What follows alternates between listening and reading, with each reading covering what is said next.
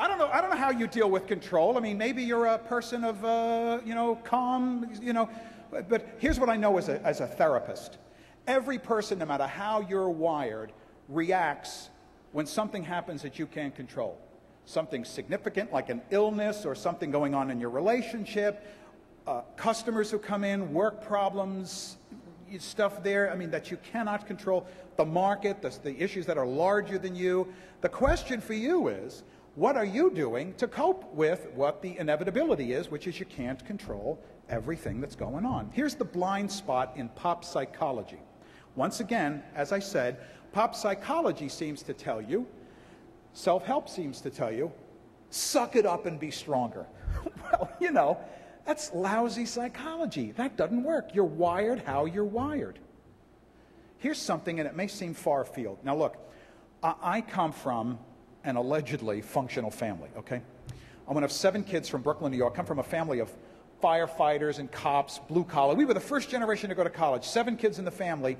And then, you may relate to this story. When we were 18 to 20, 22, in school or whatever, we met our spouses, and then we did what Americans have been doing for years and years. Remember that statistic I gave you? We went off to do our life. We didn't go home. We went off to do our life. The 7 kids in our family, we live in 7 different states.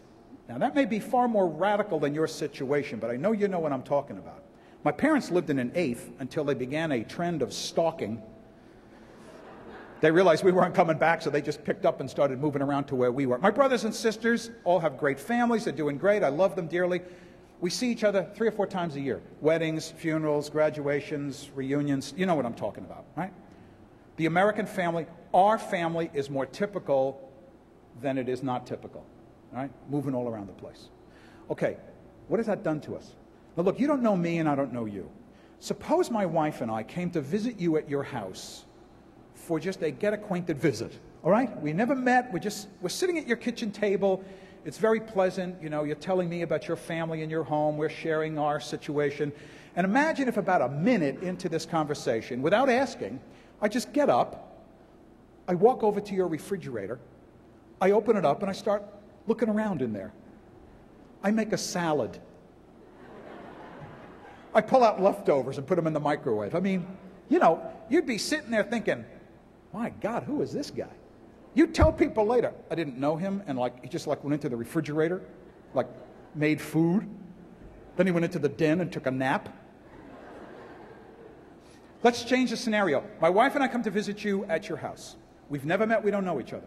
But it turns out the reason for our visit is we're related. I'm your uncle, I'm a cousin.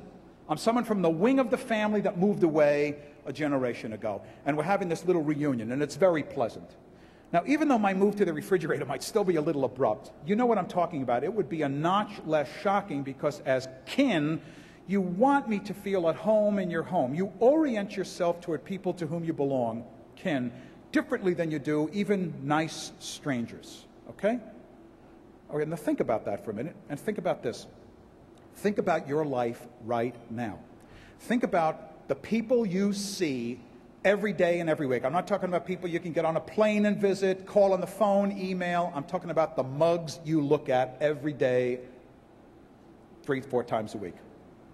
You got a spouse, you got kids, co-workers, friends, occasional people that you run into.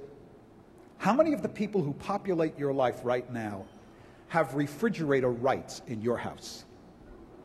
More tellingly, when you go to their house, you have to wait to be asked, no matter how close you feel.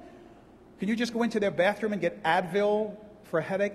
Whatever illustration or metaphor you want to use, you know what I'm talking about. There's a qualitative difference about how you relate to people to whom you feel you belong. Let me tell you something. In the United States of America today, because of the shocking rates at which we move, and the hours upon hours we're giving to screens instead of faces, Americans have become notorious for living a life where they're surrounded by a whole lot of people, but very few of those people feel connected. In my experience, women in America don't have nearly enough other women who feel like sisters to them. Men don't have enough men who feel like brothers.